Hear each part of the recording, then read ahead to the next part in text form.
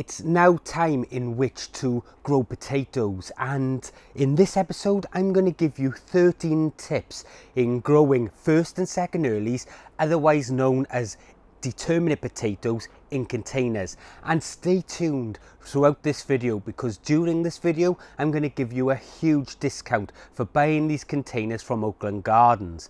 I'm Tony O'Neill and this is Simplified Gardening.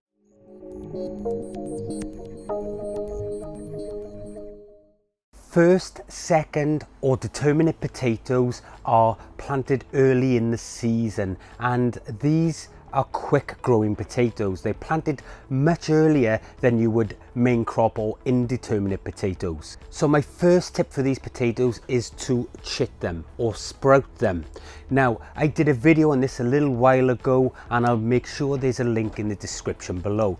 But what this does, it gives them an early start so that we can plant them in a tunnel or whatever in a container and make sure that they are flying from the beginning, because it's a lot colder at this time of year. Tip number 2 is to use a container that is 30 litres in size or around 8 US gallons. Now there are many reasons for this. So reason number 1 is it uses much less compost to fill than it does larger containers. Reason number 2, their size. It's adequate for the plants to provide you with around 15 pounds worth of potatoes in weight. So that's a really good harvest out of such a small container. Reason number 3, the plant's root zone is restricted and it allows the plants to take up all the nutrients that you've put in this container. They can't go elsewhere, so it's a really good way of ensuring that that plant takes up all the nutrition it requires. Reason number 4, because they're black and they're a decent size but not too big, they warm up quickly in the sun. They're not down in the ground and relying on the temperature to be quite high. They will warm quicker because they will attract that sun's rays at the root zone. Reason number 5, they are large enough to provide the plants room for growth for the whole season, but they're small enough in order to move them around in the tunnel or take them outside. So this is fantastic because we can plant them now when the weather is terrible outside in a tunnel, and we can let them get growing, and when we're ready we can just pick up the whole container with these handles and take it outside and place it into its final growing position. And reason number 6, the plastic. So because of that, moisture can't escape, so they really help in retaining moisture. Tip number 3, when sowing your first, second or determinate potatoes, then 4 seed are used in a 30 litre container.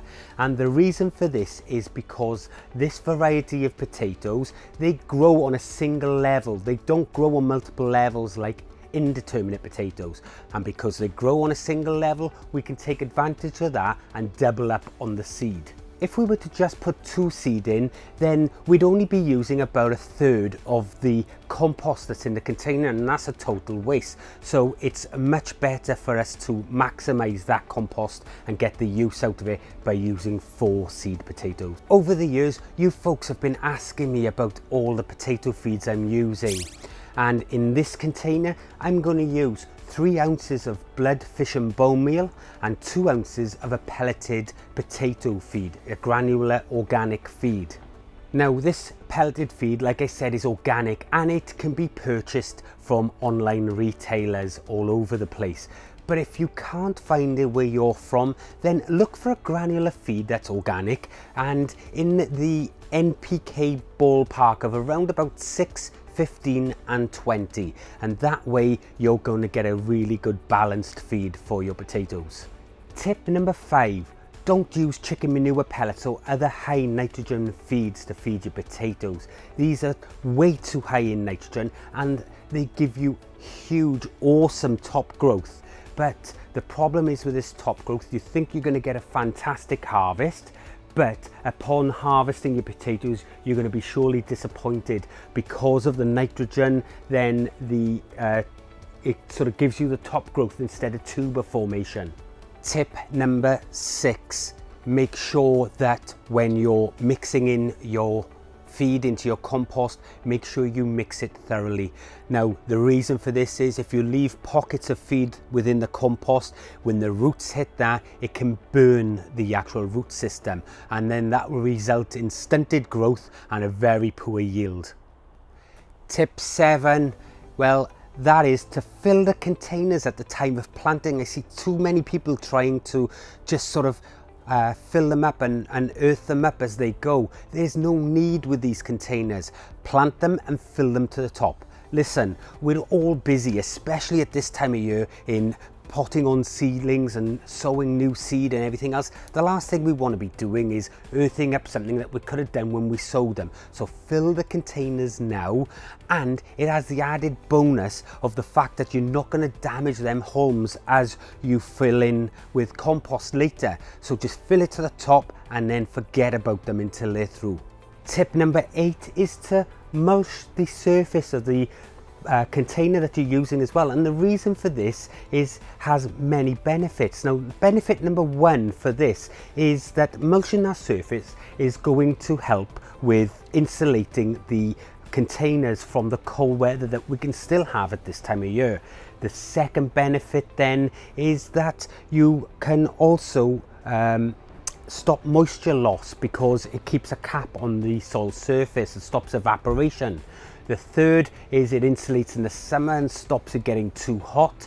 And the fourth reason is this mulch will actually hold moisture and then wick it back into the soil later on. When the soil starts drying out, the soil will pull that moisture out of the mulch and use that for the tubers.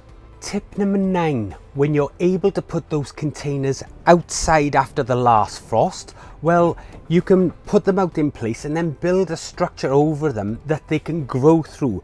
And this has many benefits, but what it does do, it keeps the foliage upright, and this will help in shading the buckets during the summer, which will help with moisture retention so you're not watering all the time, but it will also keep the foliage up so that they can photosynthesize properly, and it keeps the foliage up so you're not treading on it when you're trying to water. It's all up where it should be, out of the way. Tip number 10, when it comes to watering, well, you want to water it until the water comes out of the holes in the buckets. There's holes all around the perimeter and in the base.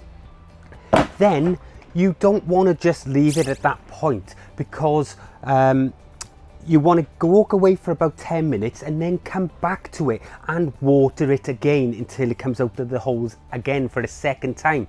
Now, the reason for this is because composts and some other growing mediums, they have the ability to shed water when they're dry rather than absorbing it. So it takes multiple waterings to get that wet and moist properly. Tip number 11 is about watering. Now, I've run out of fingers, so I can't do 11, but never mind that. So what I'm saying with the watering, the way to tell if your container requires water is to use your index finger and push it right the way up to the very last knuckle. Now, if it's moist, then it doesn't require water, but if it's dry, then you need to water it, as we've already explained. Tip number 12, as the leaves start yellowing, then it's coming to the end of those potatoes' growing season, but allow them to continue growing until about 50% of the leaves are yellow, at which point you then want to cut off all the haulms off the potatoes, but don't harvest the potatoes just yet. Leave them in the containers for about 2 weeks. This will harden up the skin so you don't damage them, and also the potatoes will continue to swell during that 2-week period. Tip number 13, guys, this is the most important tip of all of them.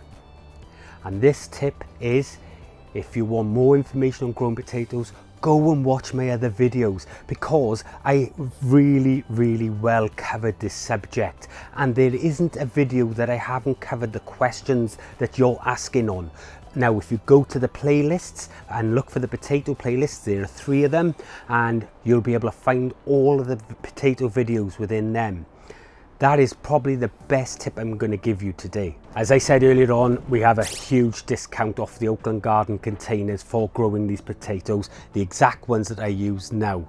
And it's only available to newsletter readers. So if you want to be able to take advantage of this discount, you need to get across to the website and sign up for the newsletter. It's totally free and you will be sent the code in the next day or so. Now the code that's going to be provided is going to allow you to have 10 of these containers for just £30. It's a huge saving. It's just £3 each for one of these containers. For everybody that's not in the UK, because Oaklands don't send outside the UK, I'm still working on trying to get them drop shipped into Amazon.com for you.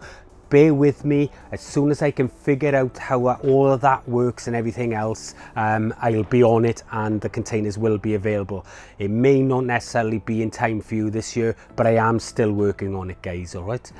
If you've got value from this video, you can subscribe here. And then when you've done that, if you want to learn how I got 235 pounds of potatoes out of just 200 square feet of these containers without water, then this is the next video that you should watch. I'm Tony O'Neill and this is Simplified Gardening, where I show you how to garden in a simpler way. Remember folks, you reap what you sow, and I'll see you in the next one. Bye bye.